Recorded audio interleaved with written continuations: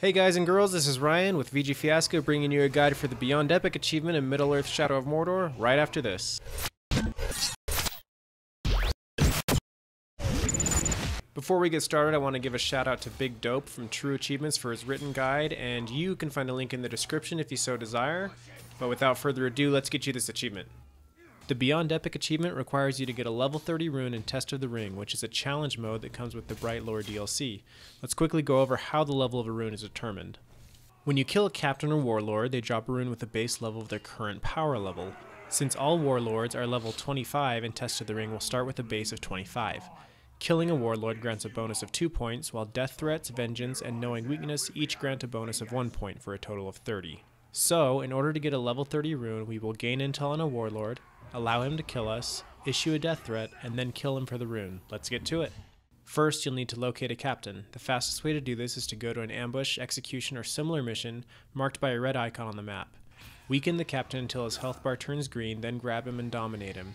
Choose the gain intel option and pick any of the 5 war chiefs. You may want to take a look at the war chief's strengths and weaknesses to see how difficult he'll be to kill. If you're not happy with the one you got, you can find another captain and get intel on a different war chief.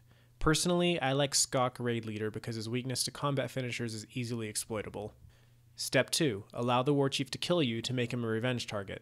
Go to the location of the warchief you chose. You'll have to complete a random task to lure him out, so pay attention to the requirements you're given when you start the mission. If you happen to get the mission to kill 20 Uruks without taking damage, use the environment to your advantage. Explosion, Karagor, and falling rubble kills all count toward your total.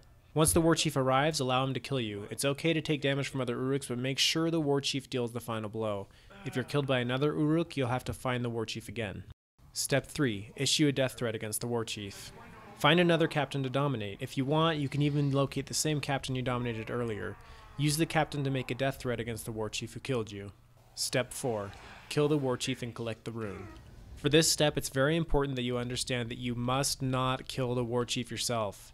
If you do, he's likely to drop an epic rune rather than a level 30 rune, and you'll have to start over. Instead, you need a branded Uruk to deal the final blow. Now, when you highlight your warchief on the Sauron's army screen, you should see 2 red icons on the left side of the screen, one for revenge target and one for death threat.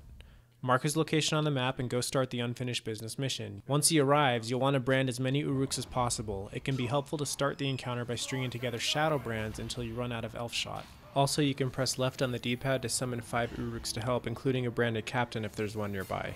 After that, build up combos and spam Wraith Flash. If you notice an Uruk running to sound the alarm, just let him go since he'll bring more Uruks for you to brand. Also, don't forget to use the One Ring ability to keep your combo meter charged for a short period of time. It's okay if you deal damage to the warchief, even with combat finishers, as long as you don't kill him yourself. Just remember your main objective here is to get enough muscle on your side and then keep your distance while they bring him down. Once the warchief has been killed, walk over and pick up the rune to unlock the achievement. I hope this guide's been helpful to you and that you'll like the video if it was. If you have any questions or if there's anything I can do better, please leave a comment and I'll answer as soon as possible. Thanks for choosing my video and happy achievement hunting.